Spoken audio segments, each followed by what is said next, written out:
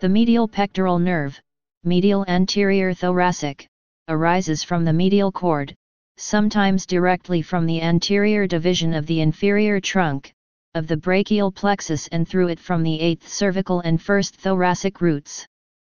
It passes behind the first part of the axillary artery, curves forward between the axillary artery and vein, and unites in front of the artery with a filament from the lateral nerve.